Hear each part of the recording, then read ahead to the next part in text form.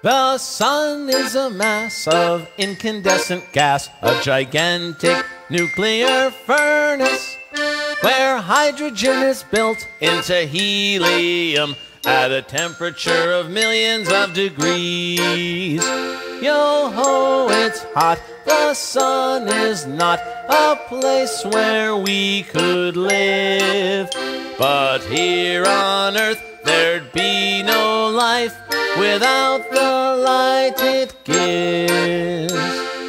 We need its light, we need its heat, we need its energy.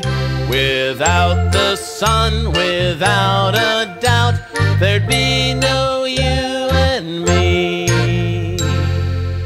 The sun is a mass of incandescent gas, a gigantic nuclear furnace, where hydrogen is built into helium at a temperature of millions of degrees. The sun is hot. It is so hot that everything on it is a gas: iron, copper, aluminum, and many others. The sun is large. If the sun were hollow, 1,000,000 Earths could fit inside, and yet the sun is only a middle-sized star. The sun is far away.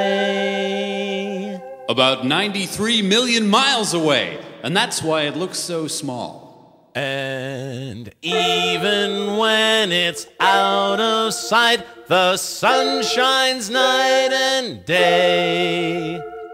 The sun gives heat, the sun gives light, the sunlight that we see. The sunlight comes from our own sun's atomic energy. Scientists have found that the sun is a huge atom-smashing machine. The heat and light of the sun come from the nuclear reactions of hydrogen, carbon, nitrogen, and helium. The sun is a mass of incandescent gas, a gigantic nuclear furnace, where hydrogen is built into helium at a temperature of millions of degrees.